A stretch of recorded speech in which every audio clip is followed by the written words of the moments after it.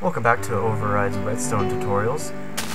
The last episode I showed you how to make a very simplistic door opening mechanism using a bunch of levers. In this, I'm going to show you how to use gates to make your combinations very more complex, but still easy to design. What we're going to do is use a series of inverters and AND gates to make a combination that opens the door, and then make it one step further and show you something else really cool. What we're going to use is a basic system that implies if you want two signals to be activated to activate a third output signal. So what we're going to do is we're going to build our basic gate. This is what's known as an AND gate, and if you're not sure with gates and everything, check out the Mindpedia, but a really easy way to think about it is if this one and this one are on, this one will also be on. In this case, this one is off and this one is off, therefore that one will be off. That's how an AND gate works. It's that and that. If this one is on, or that one is on, or that one's off, it's still off. So that's what's different if you've heard of OR gates.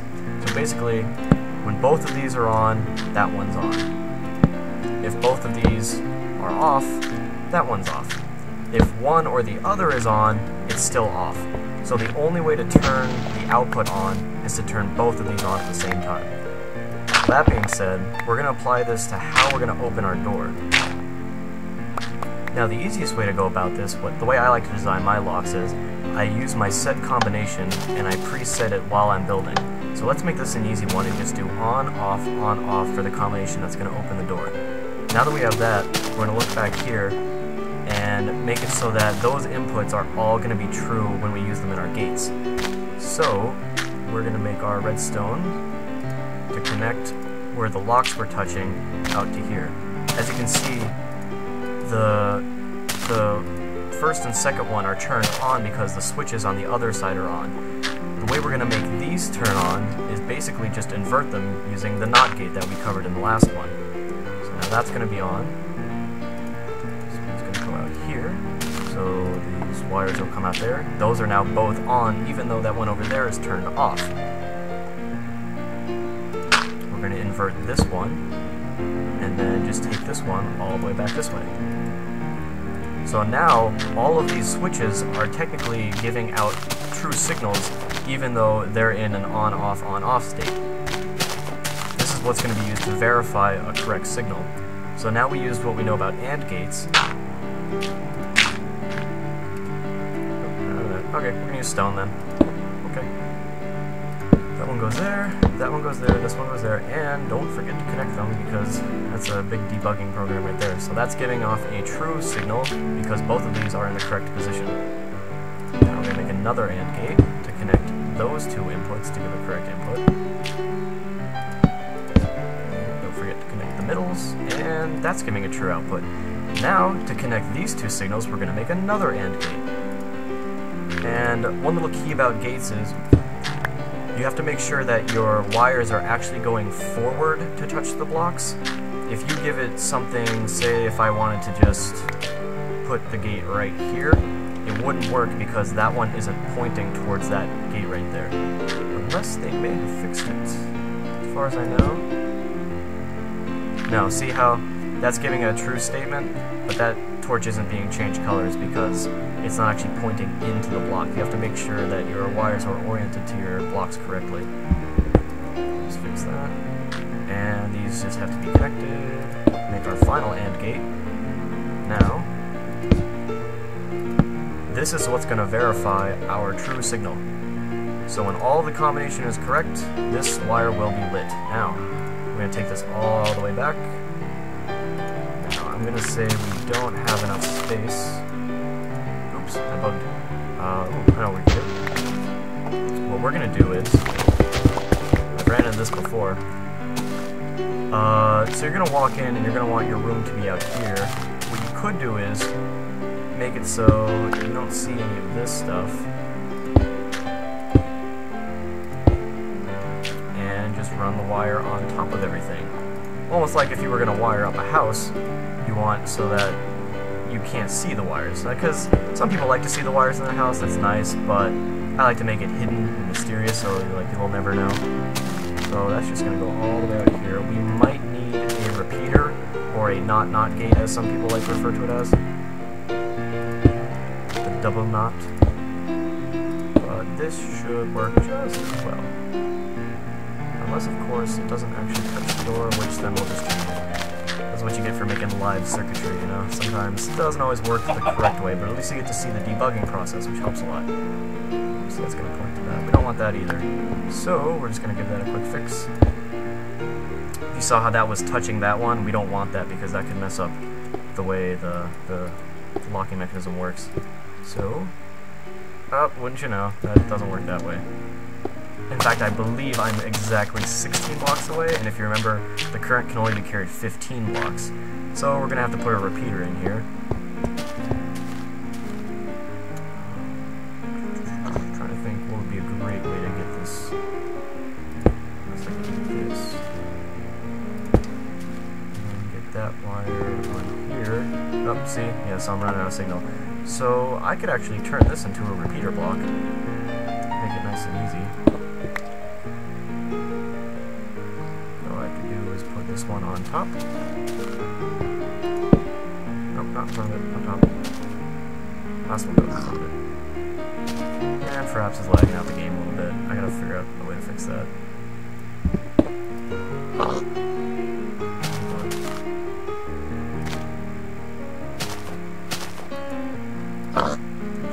That's it. Okay, there we go. So there's the repeat signal. Going in, and that's coming out. Okay, great. And just need to make it so that the door opens. Actually, what we could do is, since we have that repeater in there, I want to extend the signal. You can make it go around to the other side.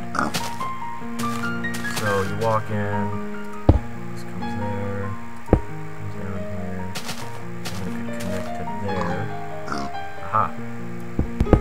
Hopefully this will work. If it does not, we'll find another way. But we shall see.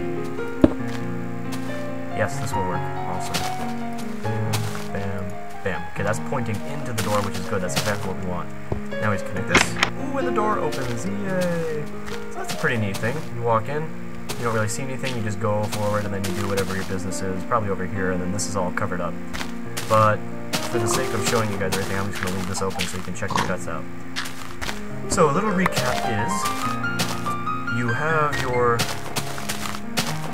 levers all out here. Now we're going to put everything in the off position, and you can hear the door closed. So that door is closed. Now I'm using a wooden door, of course you can break it open, but if you're going to test your circuits, I'd say use a wooden door, and then when you know that everything works, replace it with a steel door. It's the same thing as a wooden door, only replace everything with steel.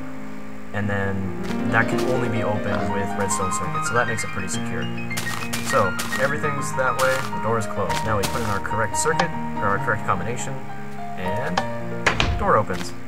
You notice there's a very, very tiny bit of lag, and that just means the redstone is processing everything, and then it runs all the way back here. Huge circuits, I've had 1 or 2 second delays with like 16-bit encryption. Right now this is only 4 bits. But once you get to like really mega combinations, it gets pretty intense. So that's this basic idea. If I have enough time, I will show you how to incorporate a button mechanism so that when you turn these all on, then you have to push a button in order to open the door, only if the combination is correct. Alright, now that we know about that, what we're going to do is try to incorporate this by adding a button to it. So the button will open the door while these are correct. If these aren't correct, the button won't do anything. Now, if you have the button adjacent to the door in any way, the door will open regardless of your combination. We don't want that. So what we want to do is have the button not touching the door, maybe a square off to the right or something. Alright, so what we're going to do is put the button up here above the torch. So when you see the torch, you know I have to push that button. Now, I got rid of this stuff over here so it doesn't get confusing and I have to remake everything. What we want is, so that button's right there.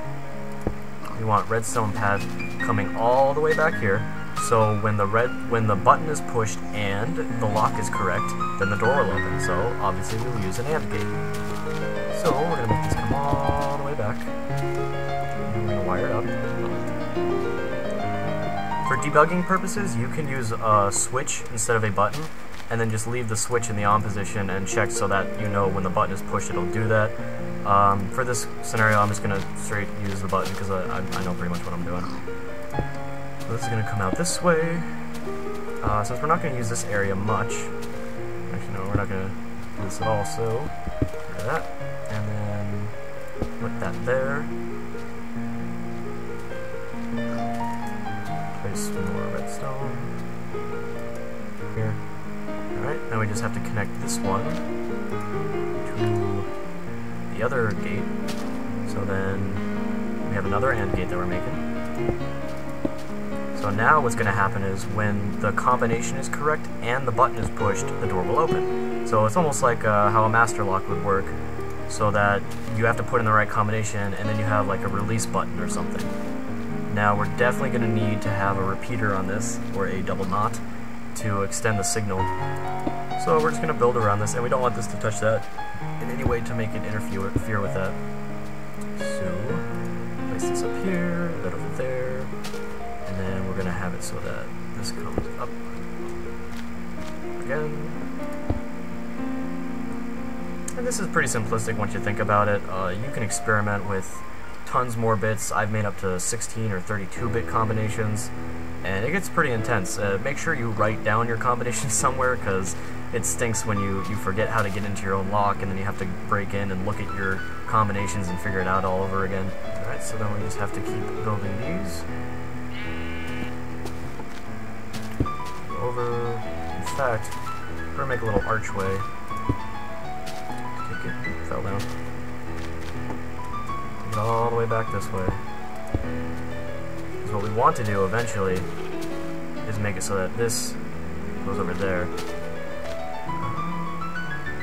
You know what I didn't realize? When you're walking into the doorway, you're walking in this way. So we're going to make it so that there's a little step up so that, you know, you can walk through this way. If I have some time, I'll show you how to pretty this up so you don't notice that this whole place is wired up. There we go. Like that, like that. There we go. So now you can walk through. It's not like you're in a construction zone or anything. There we are. Okay. So we're gonna make this one go up just as well. Alright, so we're just gonna build this one up so that the redstone isn't in the way of your walkway. It's gonna come up again. Just get rid of these guys. There we go. That way you can walk in this way, no problem. This is a little sloppy because I'm just doing this live and trying to get it done as quick as possible, but normally you can make it so it looks pretty nice and you don't notice it when you're walking through. Definitely going to need to put another repeat signal so that it extends further. Alright, so that's connected. I'm just going to take this and I'm going to invert the signal right here. So you make your double repeater, and bam, connect that, connect this. Alright, so now looking at this, trying to count this one out, we have 1, 2, 3, 4, 5, 6, 7, 8, 9, 10, 11, 12, 13, 14, exactly 15. This should work just fine. So I'm just going to walk through here as I can. Alright, so we put in the correct combination from last time. 1, 0, 1, 0. The door doesn't open, but when we push the button, the door opens. And notice the door shuts quite quickly because the button only works for about a second. And then you walk in, you do your business, whatever it is over here, and then to come out, in fact what you could do, which is very simple, I just realized it right now, you could pick a button, and just have it on the outside of the door, so that when you push it, you can leave. See?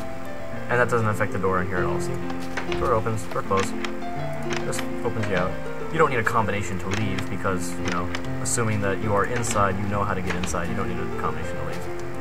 So that's it for this episode. Stay in tune for some more tutorials and overall Minecraft stuff.